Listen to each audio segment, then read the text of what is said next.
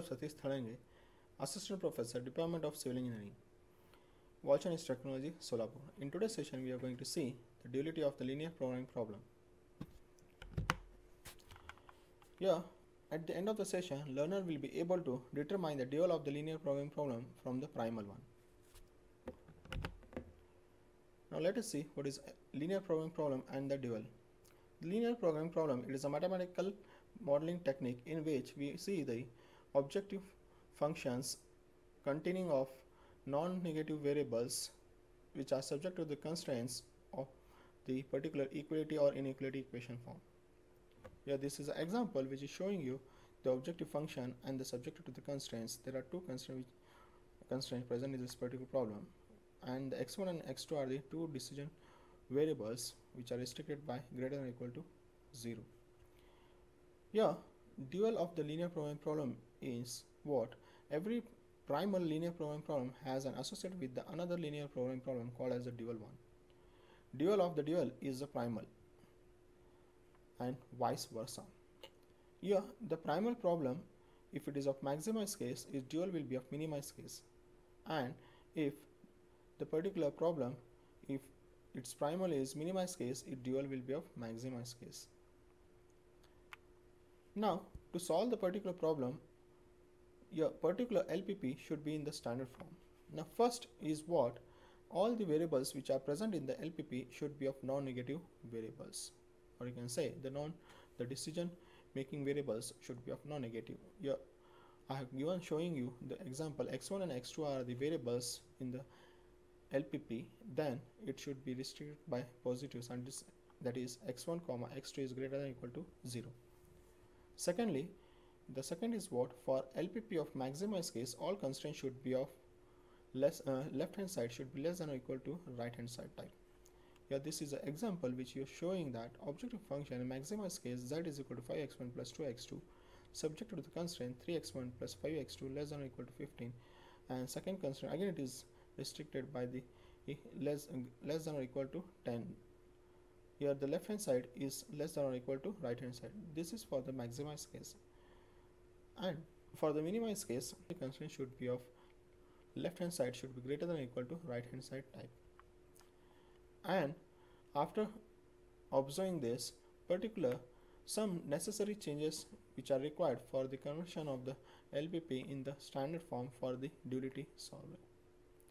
If the variable in LPP is unrestricted by the sign, it means that it is the particular variable is free one. That particular variable we have to replace it by the two new decision variables. In this particular problem, in the particular we are observing that it is of maximized case and there are two constraints present in this, and this particular problem in this the x1 is restricted by the particular sign but x2 is unrestricted by the sign. So to convert this particular standard problem in the standard form, I have to replace this particular x2 by two new decision variables, that is x3 and x4, and this is replaced by the difference between it. Now objective function maximized case z is equal to 5x1 plus 2 x2 minus x4 subject to the constraint 3x1 plus 5 multiplied by x3 minus x4 less than or equal to 15. Similarly, for the second constraint also I will replace x2 by the new decision variables. Finally, I have to represent here the restriction for that particular old variable and the newly replaced variable in place of x2. That's why x1, x3, x4 are greater than or equal to 0. Now, next necessary changes required is when all the constraints are not in right direction as per the objective function cases, then convert the constraints as per the objective function cases by multiplying it by -1. Objective function here is maximized case z is equal to 5x1 plus 2x2, and in this particular problem which the subjective constraint, the second constraint is not as per the case of the objective function. As we have seen in earlier slide, that is slide number 4, all the constraints should be of a particular particular direction as per the case. For the maximized case, left hand side should be less than or equal to right hand side, but we are observing that even though it is a maximized case here, the left hand side is greater than or equal to right hand side. To convert it into the standard form, I have to multiply it by -1. Now, after multiplying it by the -1, the newly obtained constant is -5x1 minus 2x2 less than or equal to 10.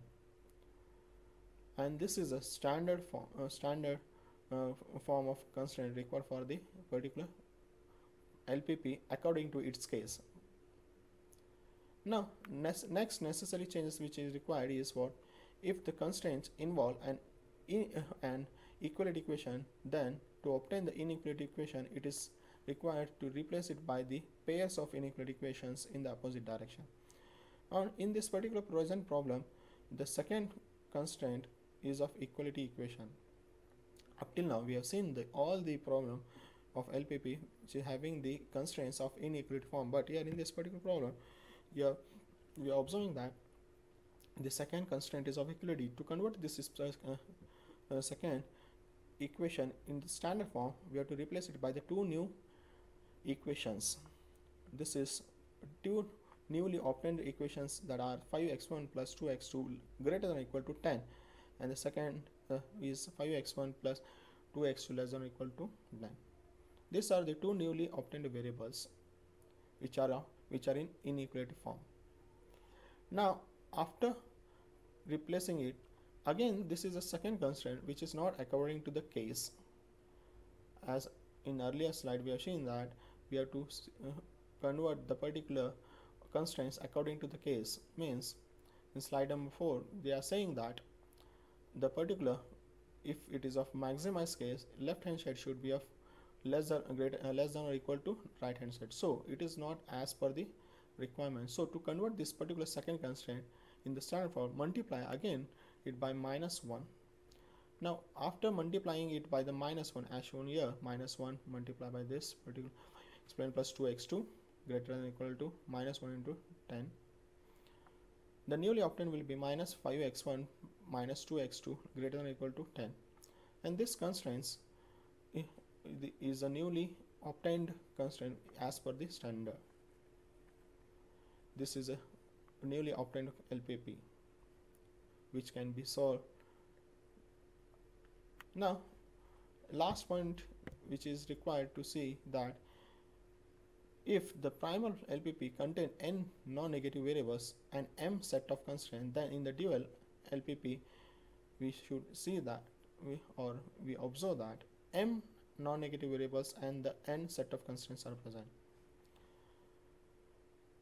For example, I am showing you, if in the primal problem n non-negative variables are there, then in the dual there will be n set of constraints, means 3 variables, it will convert into 3 constraints. Now, point to remember is what? After converting of the particular primal problem to the dual one, this is an example, it is of maximized case which is converted into the minimized case.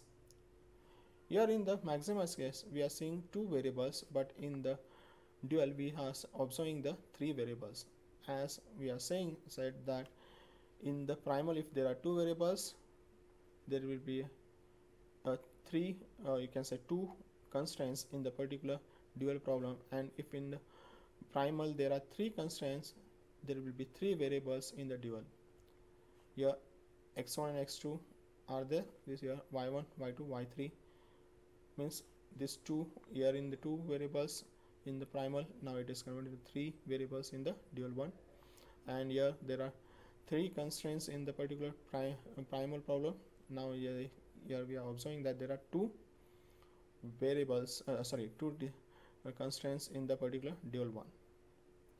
This is the necessary changes which we should be there in the particular problem according to the case. Now let us select the correct answer for this particular MCQ. Hope so you have selected the correct answer which are showing here. These are the references for the today's session. Thank you.